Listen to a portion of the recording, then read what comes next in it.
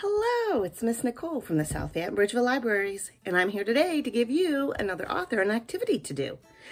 It's almost summertime. It's picnic time. So I thought today we'd listen to 100 Hungry Ants by Elinor Pinczes. And you can find it on YouTube. And then we're going to make an ants on a log treat. It's with celery and raisins and either cream cheese or peanut butter. So let me show you how to get on and listen to the story, and then we'll make our treat. Here I am on my computer, and I typed in 100 Hungry Ants YouTube, and I came up with the story right here. Now, I like the first two are the same, so they're really great.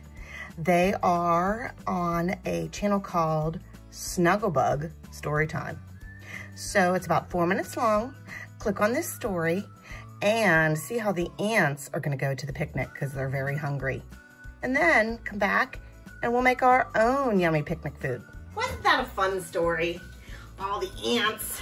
There are ants all over the place, but hopefully not on your food or at your picnic.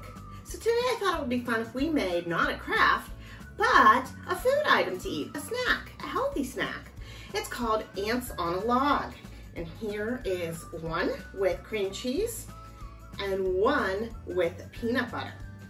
And you might also need to have a napkin around because it gets on your fingers. So the first thing you need is some celery. Now this is where you can help the grown-up wash it, but your grown-up will be the one who's gonna cut off the leaves and the bottom. And then you're ready to do your spreading.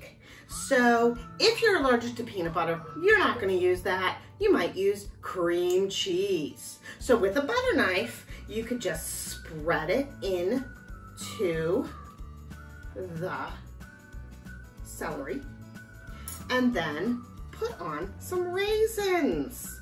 Depending on how long your celery, your log is, will depend on how many raisins you have. If you are allowed to eat peanut butter, you can use that.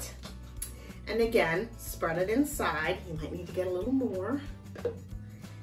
Some people are allergic to lactose, so they might not be able to have the cream cheese.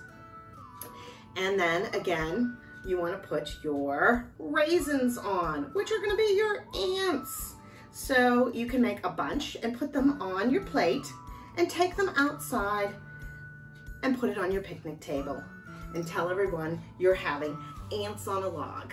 So again, celery and peanut butter or cream cheese, raisins, and you've got your ants on a log.